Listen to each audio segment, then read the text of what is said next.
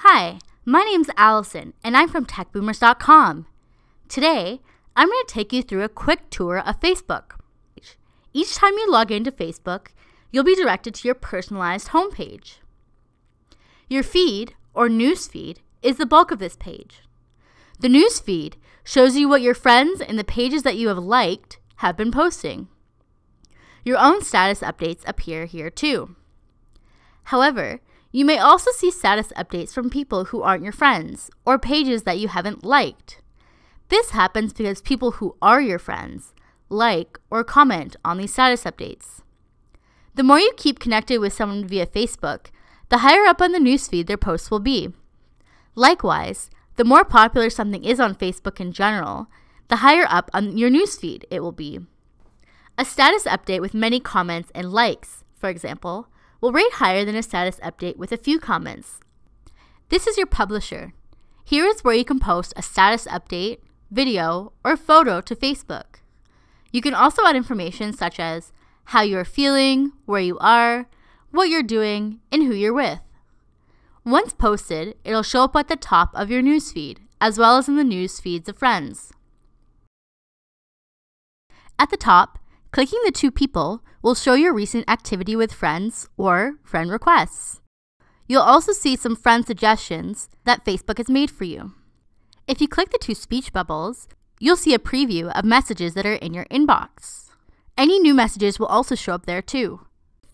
If there's any activity on Facebook involving you, it will show up in this little globe with a number beside it.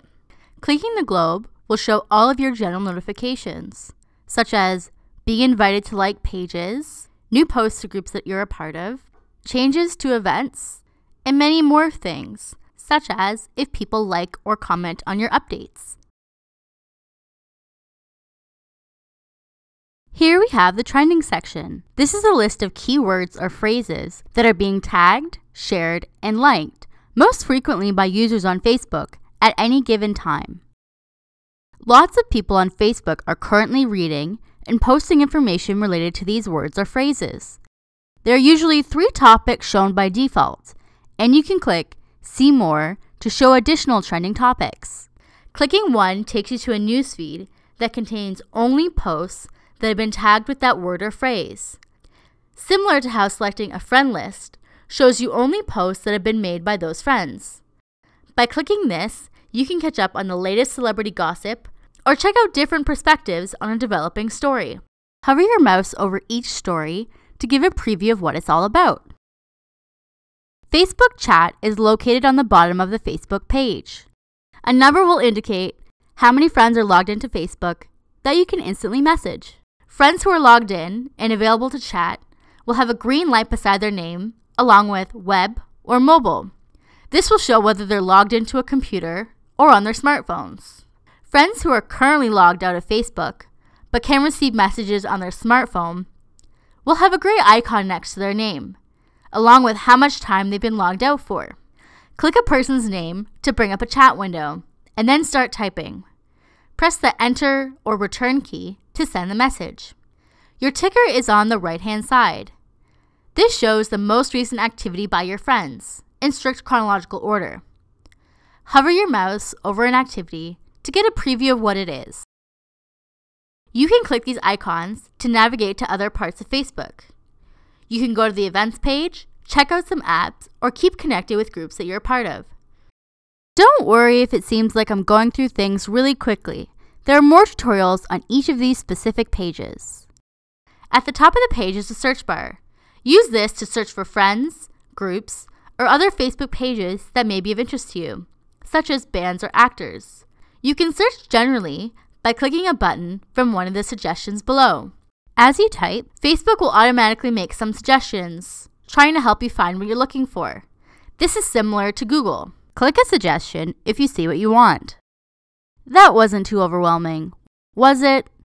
Now you should have a pretty good idea of where things are on your home page. Clicking your name will take you to your profile page.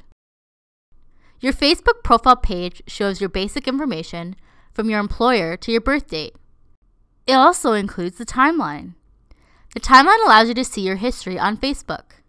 It contains all of your Facebook status updates in reverse chronological order. This is the cover photo. The cover photo is like a background image for your profile. It is only visible when someone is on your timeline, unlike your profile picture that is visible throughout Facebook, such as when you comment on a status update, for example. There's also a menu on your profile page. This menu allows others to navigate through your profile. They can check your photos, your About section, and see what groups you're involved in, and even the things that you like, by clicking More. Everything in the top menu is shown briefly down the left-hand side of the timeline.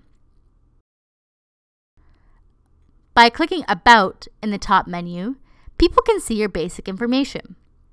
If you click here, you are able to edit the information. Photos. Here's where you can see all the photos that you've uploaded or that friends have tagged you in. Clicking Friends will show all of your friends on Facebook. If someone clicks More, they can see many pieces of information such as places, movies, TV shows, and things that you like. Clicking Timeline from the top menu will take you back to your main profile page. As with the newsfeed, the timeline also includes a publisher, located in a similar place. Anything you post here goes in your timeline below and in your newsfeed. It can be viewed by others in accordance with your privacy settings. Our tour has come to an end. Now you know the general blueprint of Facebook.